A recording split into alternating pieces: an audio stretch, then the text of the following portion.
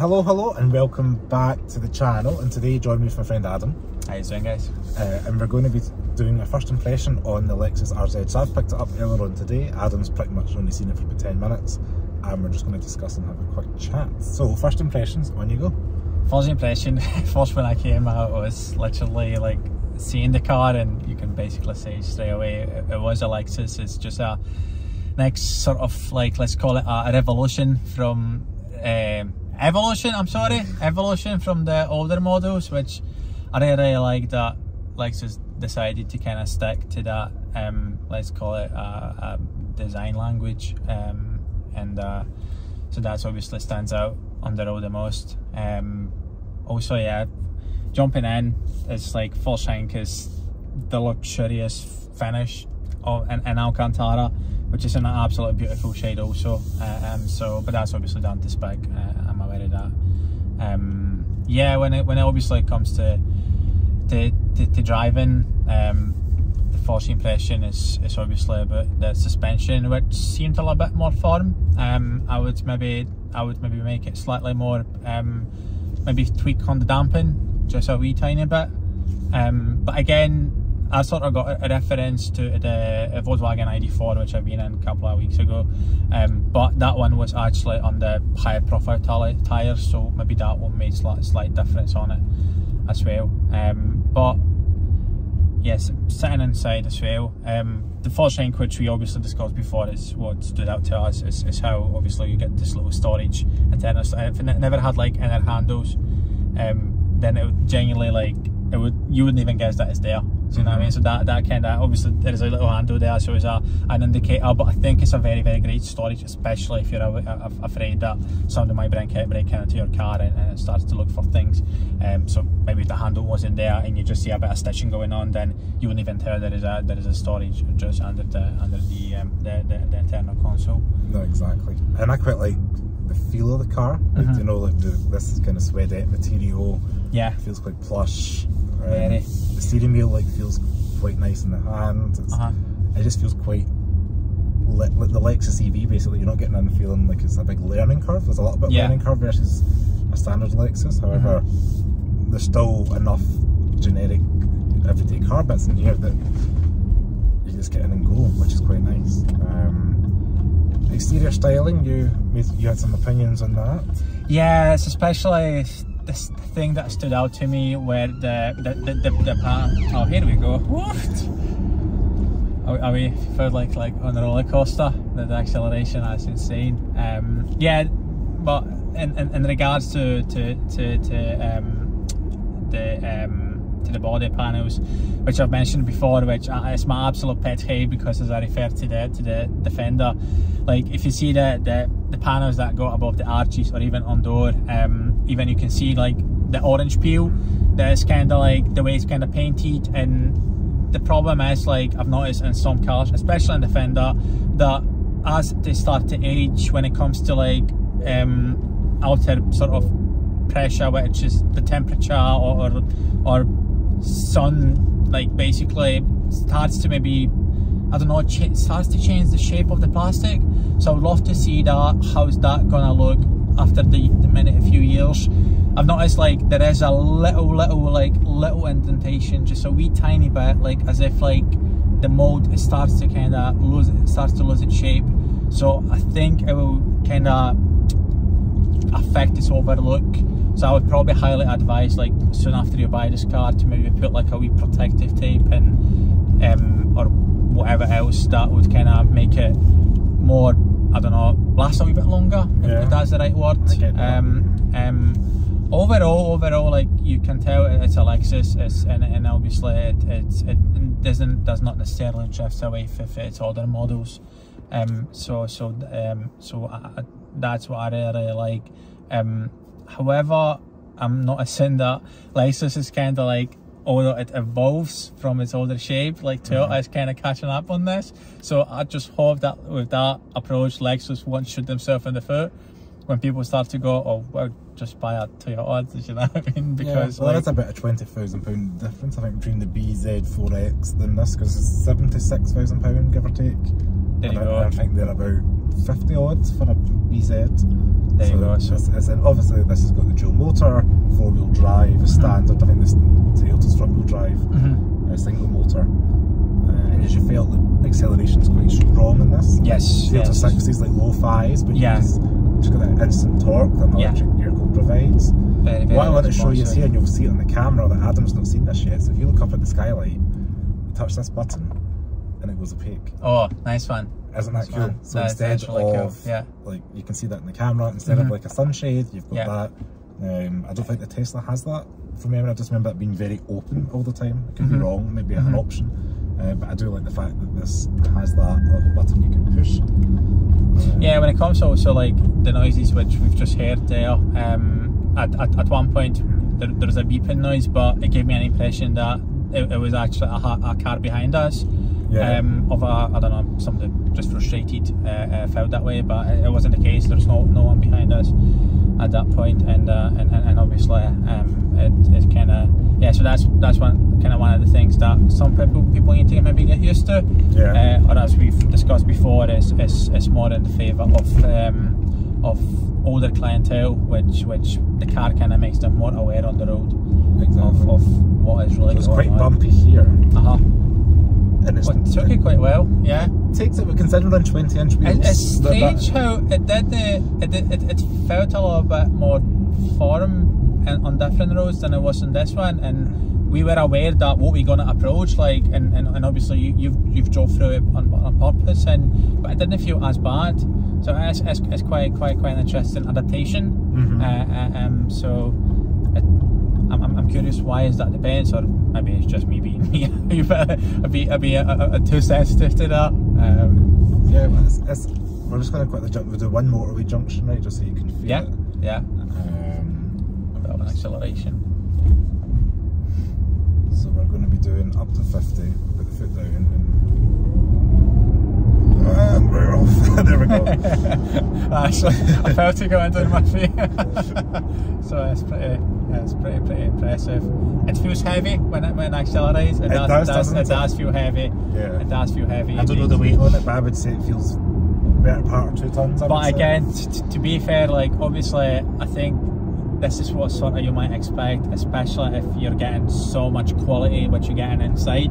Like, especially the materials you're getting, like even like the flooring mats, like you can see you get 2 different layers. I wish people that are gonna watch this will be able to see that, or even have a look online. But it's like you can tell that it's quite a few layers of the actual mat. So that kind of shows you about the detail and the quality overall, which obviously so. And that's what I like about clever engineering or clever attention to detail in cars. You know, it doesn't always have to be a Lexus, but we're in one today, and that's what's quite nice about it, is the feel, and it's just the way it's acting like this. It's nice. Yeah, obviously. Okay, I quite like the fence. That's how we leather a few of that. At first, when I looked at it, I thought it was plastic, but no, it's like definitely a synthetic leather. Some sort of it's obviously, it was quite misleading. You can look at the texture with obviously the center console, and this is slightly different. It feels a little bit soft. I'm wondering how would that last in a long term. Well, it's like the LC, I guess. That's got soft material everywhere.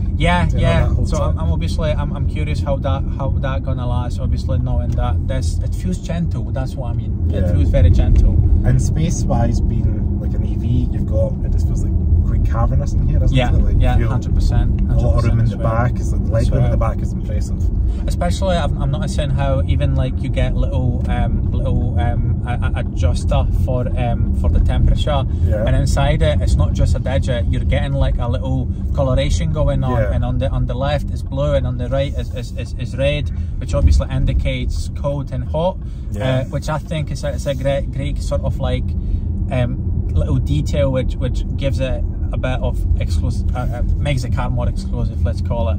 A unique point, I guess. That makes it look very unique. It's very unique. I've never seen anything like it. This guy runs on the road. Oh yeah, he's thankfully he's off the road, so we are sort of safe as well.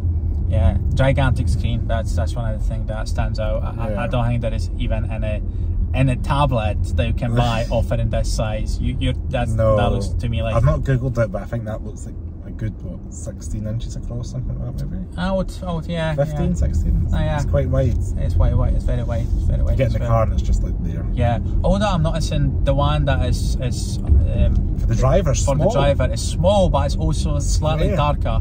I'm wondering if you can adjust the brightness. Because seen from here, it seems a little bit. There's a button there. It's maximum brightness. It's maximum brightness. So there you go. I think that would have been a little bit brighter, especially because we're getting. I suppose maybe if you make it a little bit darker in here, is it changing much the view? No. Nah, not as much. Yeah. So yeah, it would be nice if the screen was a little bit brighter for that. Nice wee console as well. The imitation of the wood. It looks like.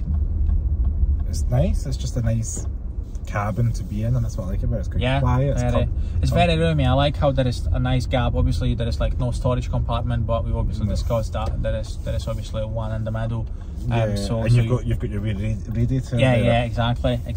And you've experienced that because it was on when you came in. Exactly. Which a very hot heating element, which is quite good to turn these guys off. So that's obviously makes it a little bit. So this is quite bumpy. This beside street. Very, yeah. And it's doing all right. It's doing very all right. Comparing even like to my girlfriend's Panamera, I would say there's the dampness in it does a slightly better job, which is a plus obviously for this car.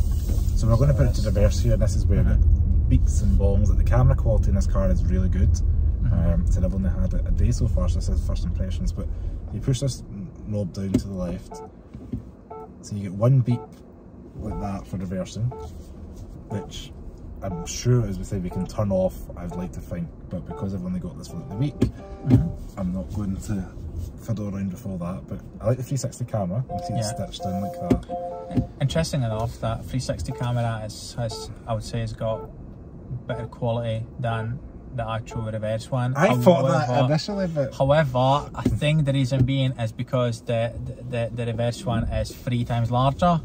Yes. Which is stretching out the pixels and overall so you hear quality. But you just hear all these beeps. Yeah, those are a wee bit unnecessary, as if like we are aware that we're reversing, so like we don't need like extra indication telling us that this is what's happening. And then you've got another beep.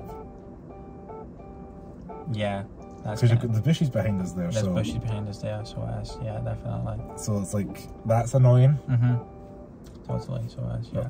It's alright. The camera quality is good, easy to park, even with being a relatively large car. It's quite easy to sort out, isn't it? Definitely. It's pretty good impression of the very first ride as well. A lot of charging points. USB-C. USB-C. Yeah, fast charging. So yeah, if you're an iPhone owner, unlucky. Anyway, but unless maybe you got the charger port, is that what it is? You can put your phone there for wireless charging as well. Yeah, so I suppose options. Right. Okay, so I'm taking back what I've just said, and definitely. Yes, it's an alright cabin space. Cabin space. I think the thing that I'm kind of obsessed with is just the Alcantara. Like, it looks so premium and makes this car looking so premium as well. And beautiful. The balance, I'll try and remember to put overlay shots in this, but yeah, it's really nice. The back materials. Definitely. Probably not the most kid-friendly interior. That's what I take away from it. I can't imagine jam, butterfingers, all that. I've already noticed that there is a little stain, and obviously this little compartment here. And that's not even Alcantara. or Exactly. suede or whatever the material is. It's like a vegan suede material, but it's all right. Totally. But it's nice. It's a nice colour combo: grey exterior, black two-tone paint. This tan with the black stripe, and it's nice. It's very nice. It's very nice. I think it's a great balance in between these colours as well, and even that grey, it kind of, in some cases you would think looks quite dull, and it kind of reminds me of like the cars which you could buy in 90s and could be your very first car, and this is the sort of shade that you were getting on a dashboard. But obviously that's an option which is obviously in this spec, and it's nicely balanced out by the lightly tan interior as well. So overall thoughts then? Oh, I'm very would say impressed. Does not disappoint. I wouldn't say that I don't feel like I'm in a Lexus 100%. I love even this little sporty accent, even the shape of the steering wheel, which is very, very close to the one you've got in your LC, which I like that certain manufacturers, especially Audi, because even when you buy an Audi A3, you're gonna get the same shape wheel which you get in R8, and it seems like it's the same with Lexus. It keeps that a bit of a, I don't know, because it's obviously free arm wheel, it gives it that like extra sportiness. Looks very, like, I would say, compact. It reminds me sort of like the steering wheel with which you were getting in your very, very first setups and for your racing games. Right, okay. Do you know how compact it looks? It's like got a lot of buttons. The buttons are quite large as well, but obviously they are easy to read. And a narrow rim, like that's quite a narrow diameter. Everything else, but yeah, the rim is kind of narrow, which I suppose is kind of balancing out, and also placing the favour that because it's slightly narrower, you're getting that greater view at obviously at the screen in front of you. Yeah, it made it easy, clear to read. That's the main takeaway. Yeah, it's been designed clear to read, and getting 2.8 miles per kilowatt hour, which probably means nothing to you or I, but. Is that good or bad? You comment below and let us know. Yeah, completely. And about 91 miles of range, and you can probably agree with me, that's about just over half a tank. Oh, yes, half a charge. Half a charge so 91 miles, so we're looking probably 180, 190 miles fully charged. Based on today's weather, it's 16 degrees in August in Scotland, that's kind of where we're at. Yeah, totally. It's a cool car, I like it. I'm very it's grateful a great car. Lexus giving it for a while to. Oh, it's a great opportunity to have even to get. So may as well say thank you to Lexus Glasgow at this point for allowing me to have this car. Yeah, I'll drop through and tell him thank you as well, because Adam's enjoying this. I am grateful for this. It's really great. They let be the car actual pals and they tell you about it. So there's our freeway dynamic going on. Yeah, totally. So we're talking about this roof here. So touch the button. Yeah. If we were in like California, somewhere like Dubai, where it's warm, intense sunshine. I'm curious at this point. Yeah, I see. Sorry, I interrupted you, but referring to your point, I'm curious if the technology allows to maybe put a tent on top of that, and that would maybe solve the issue in a way that like maybe because it is darkened glass. Yeah, but it's fine for us in Scotland. Exactly. That I think, and also I'm curious, as I said, about this range, because we've got 91 miles right now. If I had your AC on and the cooled seats, and obviously that was closed, like obviously trying to keep your car cool. Yeah, you're going to lose range, I think.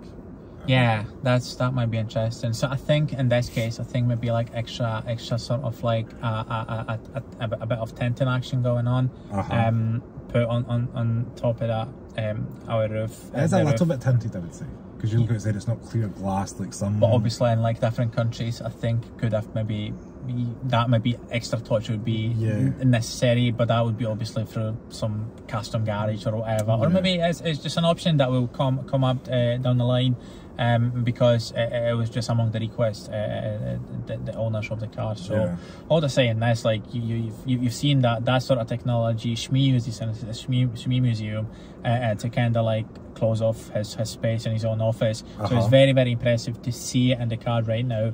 As a one of the, let's call it, innovations that are going on and are available. Like, in the camera, you can see the back seats, how the kind of colours change. Yeah, definitely. Yeah, you can obviously see it happening right now. It's quite, you guys probably see it in the camera right now, but that's absolutely. I'm very impressed with, especially when you look at the back. You can maybe not see it as much, but the back seat seems like it's so farther out. Like it makes you think that there is more space than when you actually look at the car from the side. Oh, there is. Like when you sit back there, it's so much space. I think because there's no petrol tank and flat floor, relatively flat floor. You're definitely sitting higher at the back. Definitely, you're sitting higher.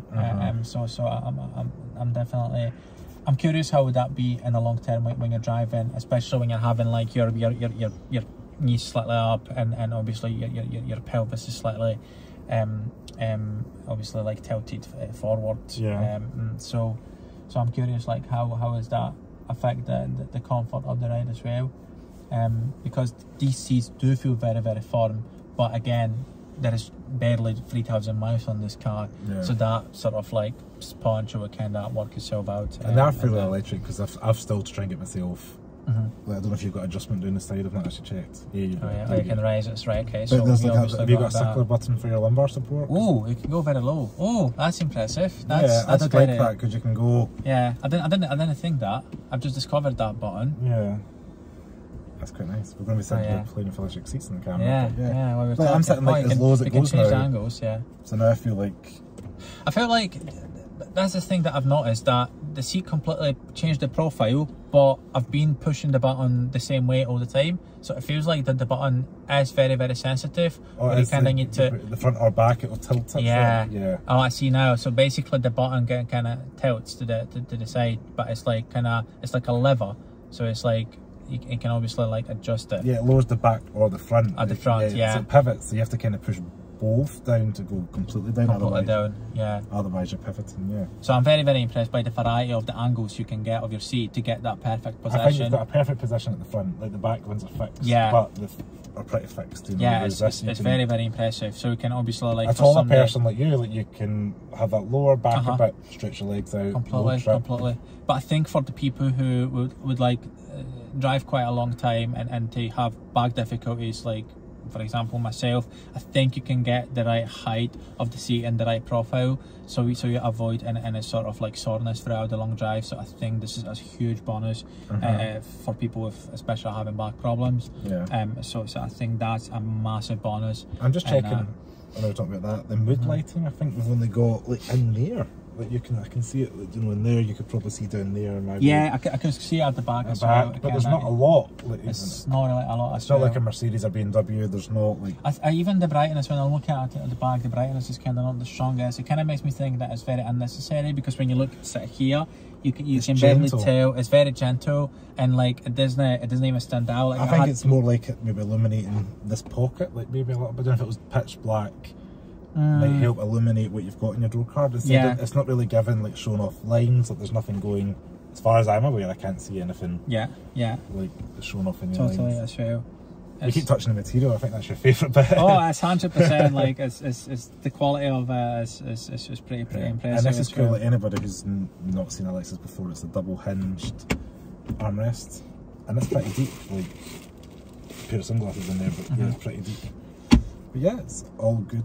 It's pretty impressive what they've done as well. The console is quite big as well, but like my resting arm, like the angle is quite nice, because I can, like, obviously I'm getting a wee resting bit from my elbow and this elbow as well, so I can like sit comfortably. Yeah. This seat generally feels like wider than the one you'll get in the office. I think the only problem is maybe where is this column right here, is that it's slightly, I can't position my elbow in the same line. But again, I think maybe because also I got my seat really far back. If I maybe move forward, so for somebody who's slightly shorter, I think they can easily rest their both elbows, have them on the line, and they don't necessarily feel as if like they touching the pillar as well, which is pretty impressive as well. I don't think you can get that in many cars. So it's a big plus from Lexus. I think you're getting that extra comfort, and you do feel like you are in a Lexus as well. Like it's like you genuinely feel like you are in a limo as well. So it's pretty impressive. I may as well round up this video. Thank you for your thoughts in the car. Oh yeah, great. Very welcome. Sure, thank you for this. Hopefully everybody's enjoyed the first opinions, the first impressions on the Lexus RZ. I just want to say thank you for watching, and as always, stay safe and thanks.